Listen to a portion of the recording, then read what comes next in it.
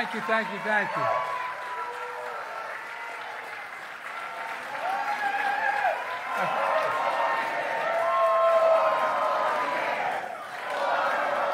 I think I should go home now. Except I'm already home. Thank you, thank you, thank you, thank you. Please, take a seat if you have one. Amy, thank you for that introduction and for your work as an educator. You know, it's great to meet your family, including your husband, Michael, whose uncle, Jimmy McNulty, was the former mayor and grew up with me in Scranton, Pennsylvania. You know, thanks to the mayor, Paige, excuse me, I was going to talk about the old mayor, Paige Cognetti, for that welcome, and she's been incredible. She's been with me all along the way. It's always great to be with one of America's best governors, and I mean that sincerely, Josh Shapiro. He's the best. Get it up, guys. Get up.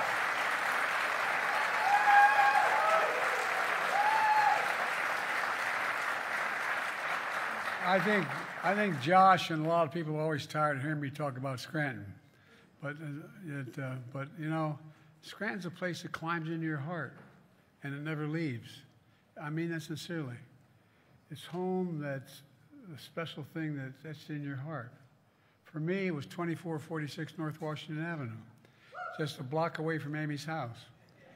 We used to come back after morning mass to St. Paul's on Sundays. St. Clair's wasn't built until I had moved. And my grandfather, who worked for the newspaper, and my uncles would hold court around the kitchen table with a guy who was sort of the David Broder of the Pennsylvania Press, the Scranton Press. You think I'm kidding? It wasn't, but anyway. And he would, they'd come and have breakfast at the table, and a kid could wander around the table where the adults were sitting, but you could never sit at the table. And I'd walk up and stand next to my grandpa, and while they were having conversation, and they're talking about what was going on in the neighborhood. They talk about what was going on in the world. They're all learned men, and I learned a lot here in Scranton. I learned that money doesn't determine your worth. My grandfather would tell me, Joey, nobody's more worthy than you, and everyone's your equal. And that was that was.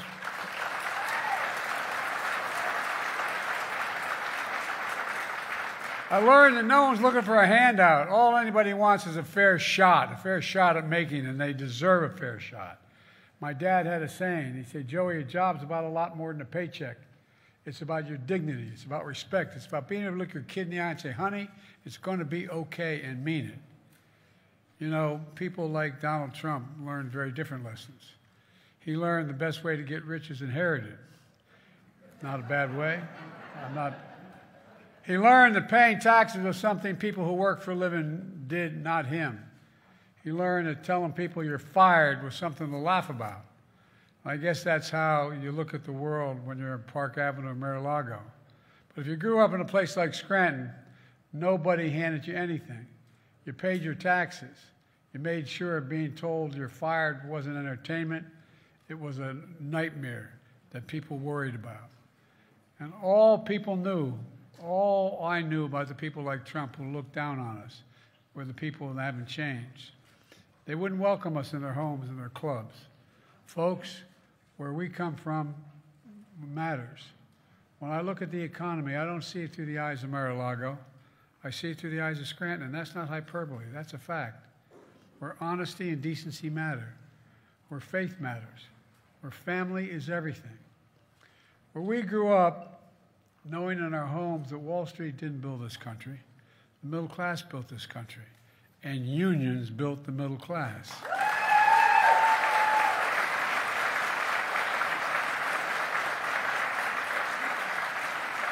We know the best way to build an economy is from the middle out and the bottom up, not the top down, because when you do that, the poor have a ladder up, the middle class does well, and the wealthy still do very well.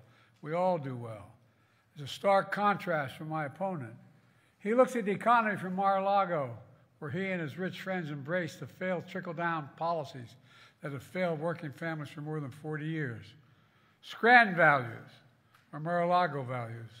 These are the competing visions for our economy, and they raise questions of fundamental fairness to the heart of this campaign that I want to talk to you about a little bit today. Folks, does anybody really think the present tax code is fair? Raise your hand if you think it's fair. I'm not joking. Well, neither do I. I'm a capitalist. If you're able to go out and make $1 million bucks, fine. That's okay. But just make sure you pay your fair share in taxes.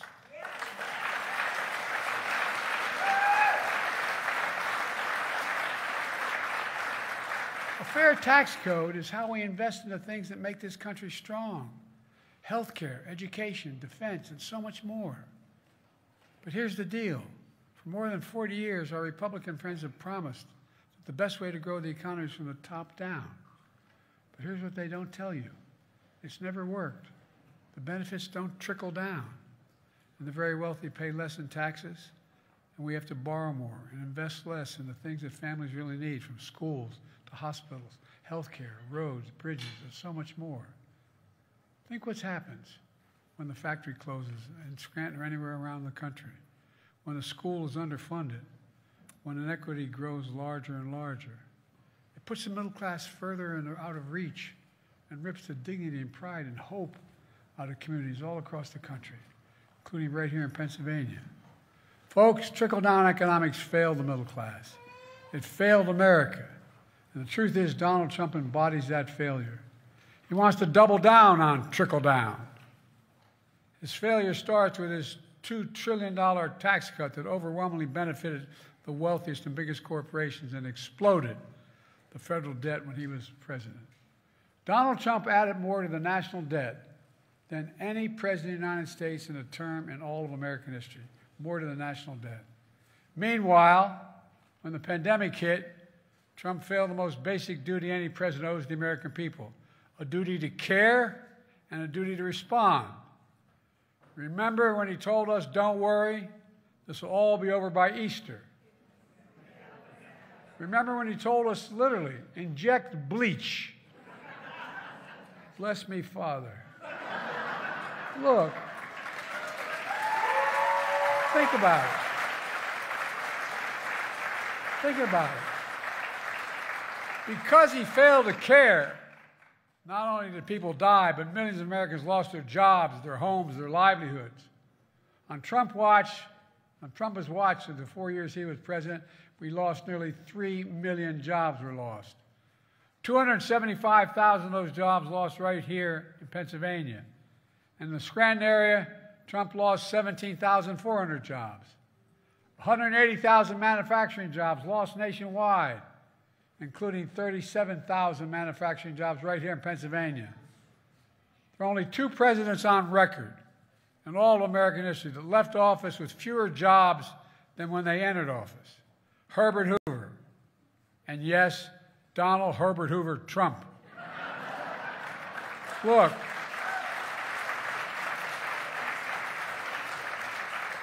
Trump's running again on the same failed trickle-down policies. Nothing's changed. Just a few months ago at a closed-door event in Mar-a-Lago, he told his millionaire and billionaire donors the following, this is a quote, "You're rich as hell, and we're going to give you tax cuts," end of quote. And then they all laughed about it. Not because they didn't think it would happen, because they knew it will happen if he's elected. How does that make me feel? How does it make you feel? How does it make the people I grew up with feel? I think it's outrageous. Trump wants to renew another round of billionaire tax breaks and corporate giveaways. And look, I come from the corporate state of the world, Delaware. I represented for 36 years. They're entitled to make a fair profit. It makes sense. There's more corporations incorporated in Delaware than every other state in the nation combined. But this is ridiculous what's going on now. You know, there are about 1,000 billionaires in America. Do you know what the average federal tax rate for a billionaire is today in America? For real. 8.3%. That's how much federal tax. No, I'm serious. Not a joke. Far less than the vast majority of Americans pay in federal taxes. No billionaire should pay a lower tax rate than a teacher, a nurse, a sanitation worker. I mean it.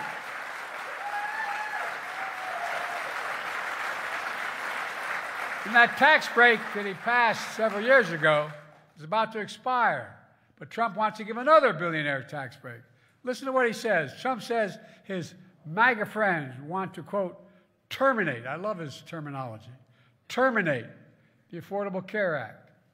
That would mean over 100 million Americans with pre-existing conditions who now have health care because of the Affordable Care Act would lose their coverage. 100 million.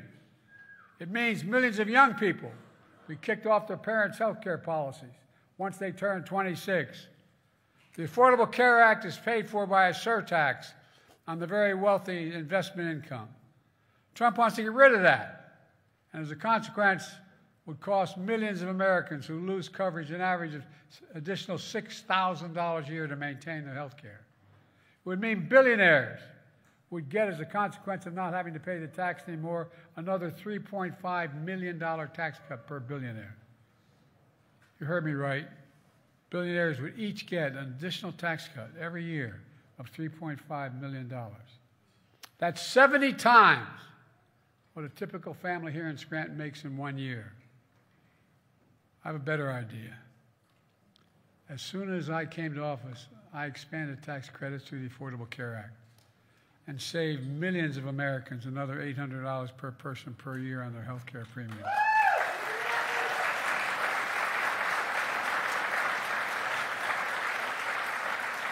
Health care should be a basic right. Those tax credits are going to expire next year, though. And I want to make those tax credits permanent. The first thing I'll do if I'm reelected is make them permanent. Folks,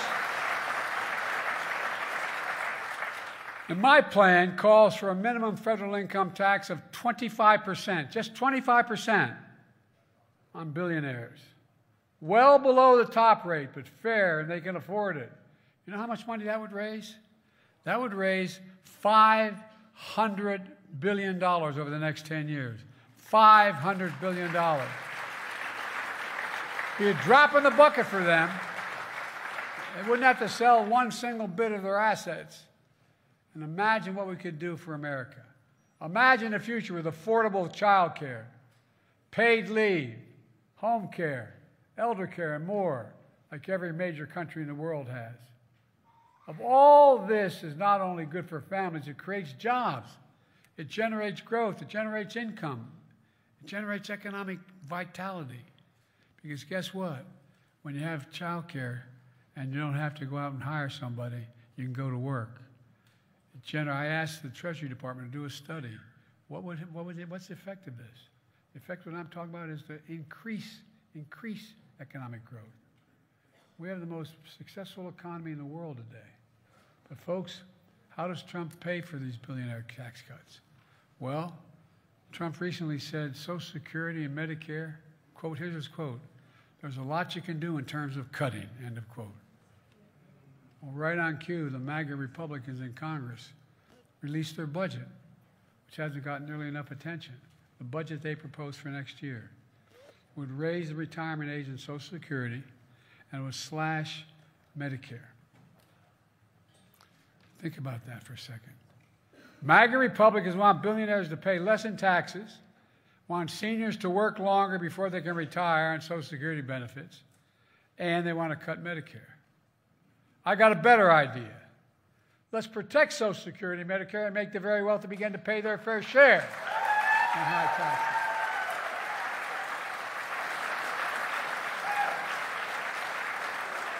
And by the way, whether you're a liberal, conservative, Democrat, Republican, independent, whatever you are, think about it.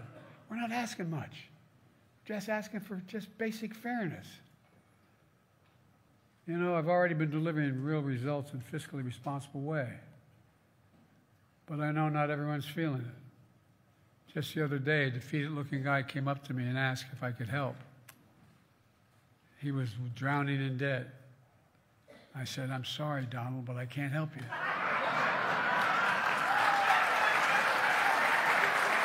Nothing I can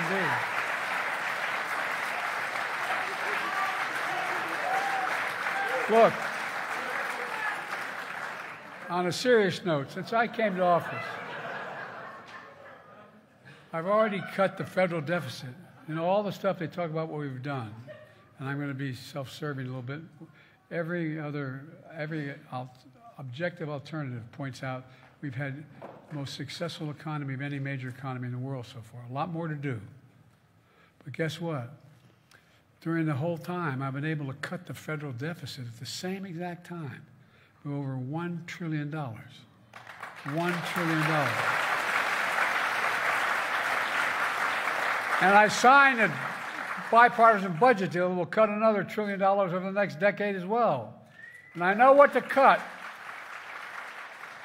I want to cut the federal deficit even more by making big corporations and very wealthy begin to finally pay their fair share. We're not asking anything that's unusual. Under my plan, nobody earning less than $400,000 will pay an additional penny. I hope you're all able to make $400,000. I never did. But they're not going to pay an extra penny in federal taxes. That's a promise. Nobody. Not one penny. You know, I have to say, if Trump's stock in the Truth Social, his company, drops any lower, he might do better under my tax plan than his. Possible.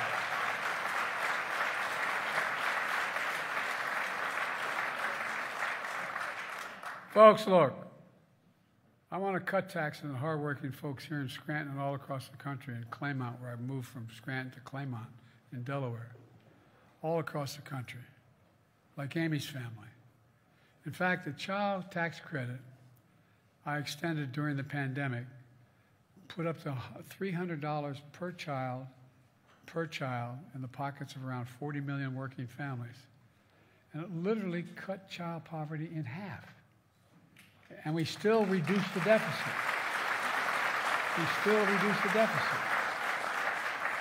That included helping 1.4 million families, nearly 2.4 million children right here in Pennsylvania. Republicans refused to extend it, which raised taxes on working families.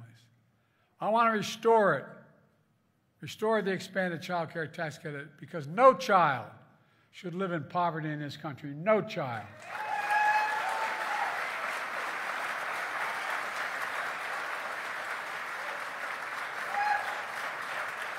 We've got a lot more work to do, I know. The cost of housing is so important. I want to provide families like Amy's the $10,000 tax credit to help them buy their first home or trade up for a little more space. Well, no, it's important. And by the way, it will grow the economy. When Trump was president in 2020, 55 of the largest corporations in America, the Fortune 500, made $40 billion in profit and paid zero on federal income taxes. Well, guess what? I came along and took care of the sin. Not anymore.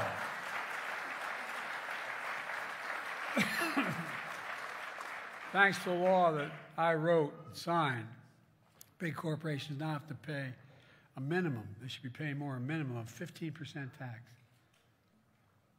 There's a start, but not enough.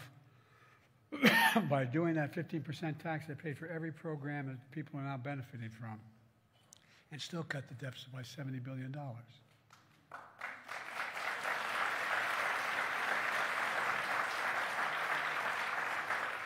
And by the way, that 15% is still less than working people pay in federal taxes. It's time to raise the corporate tax minimum tax to at least 21%. So every big corporation finally has to pay their fair share. But you know, Trump and his MAGA friends want to get rid of the corporate minimum tax. With the same law, I gave Medicare the power to negotiate lower prescription drugs, which is why those of you who have diabetes, need insulin, instead of paying $400 a month, you're now paying $35 a month for insulin.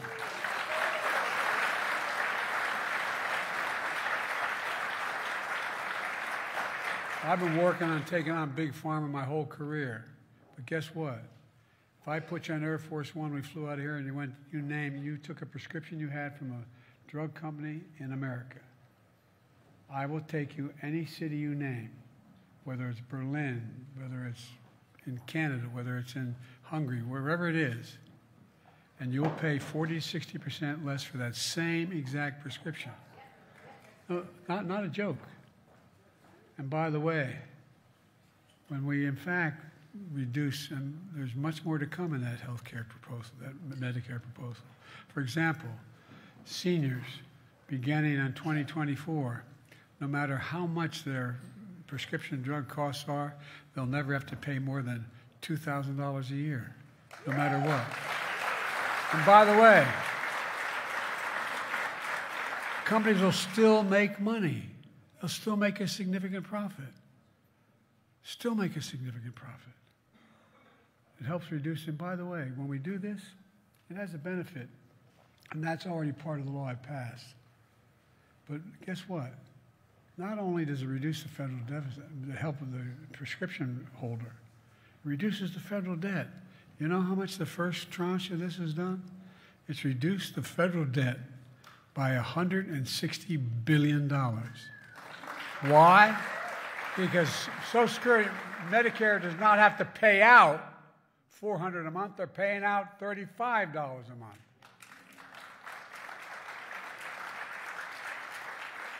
But Trump's committed, if he's reelected, he gets elected again, he wants to get rid of the law and give Big Pharma the power to charge again whatever you want, which will also increase the deficit. Folks, are we going to let that happen? No. We can't. And that same law empowers the IRS to go after the super wealthy. You know what? It's amazing how we had passed legislation increasing the number of auditors. Guess who wanted them all cut? No, I'm not joking. Republicans. Why? Because it takes an awful lot of sophistication to be able to go through the tax returns of these billionaires to know what's going on. But while you work hard and pay your taxes, Trump wants to give his billionaire friends the power to avoid paying, even what they already owe, not what they should be paying. I know if you didn't know better, you think I'm making this up, but you can check it all out. Folks, he's coming for your money, your health care, and your Social Security. And we're not going to let it happen. We're not going to, can't let it happen.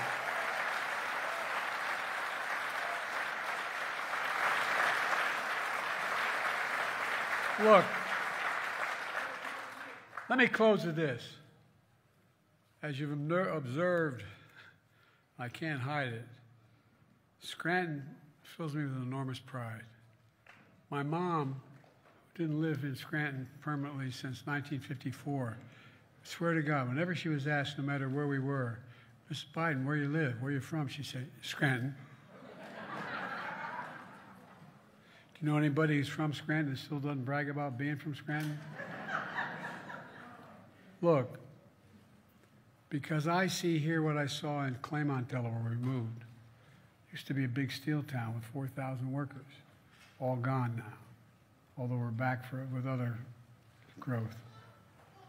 Claymont, Delaware, and what I see so many towns around America, a deep pride in your work, a deep pride in your family, a deep pride in your community, in your country.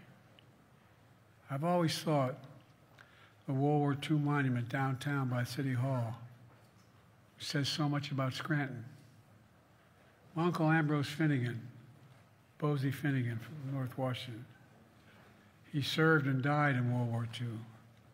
Right after D-Day on Sunday, all four of my mother's brothers signed up to go fight in the military. In those days, you could do it. Brothers could go off to war together. Fathers and brothers could do the same. In that war, and everybody called him Bosie Finnegan. Bosie was a hell of an athlete, but Bosie joined the Army Air Corps before there was an Air Force. And his name is etched on the monument down by City Hall. Here in Scranton, I grew up understanding we have many obligations as a country, but we only have, and I got in trouble for saying this from the time I was a young senator, we only have one truly sacred obligation. And that's to equip those we send to war and take care of them and their families when they come home or if they don't come home.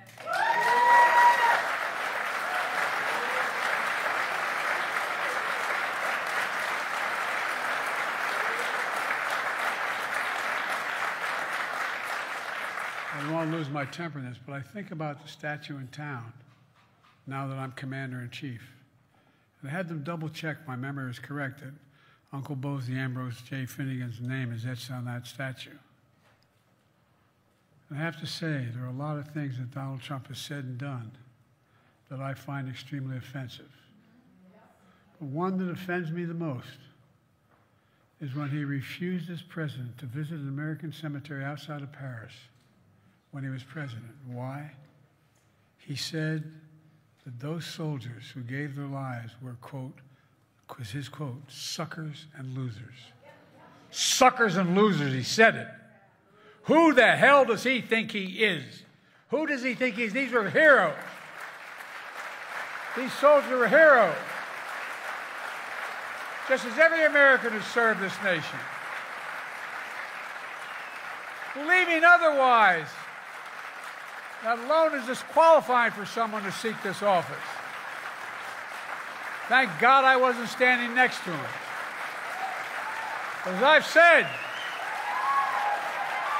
Donald Trump looks at the world differently than you and me. He wakes up in the morning in Mar-a-Lago thinking about himself, how he can help his billionaire friends gain power and control and force their extreme agenda on the rest of us. Listen to what he says. He says, quote, I'll be dictator on day one. Quote, I am your retribution. He promises, quote, a bloodbath if he loses. This guy denies January 6th. Listen to what he says, because you know he means it. I wake every morning thinking about how to make life better like you do for working and middle-class families here in Scranton and all across the country, where the power and the freedom rest with you and we the people. Maybe that's why millions of everyday folks are empowering our campaign.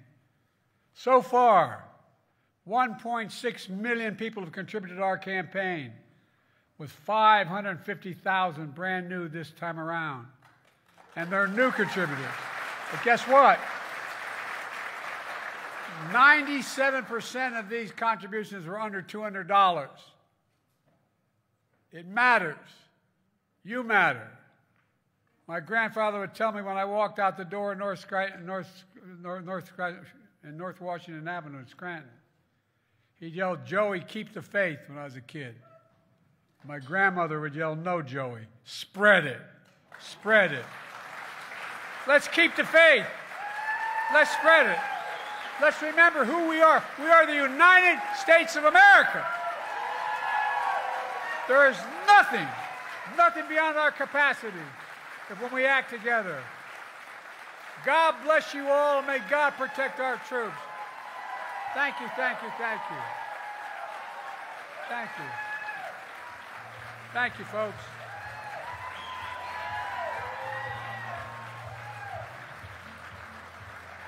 Thank you.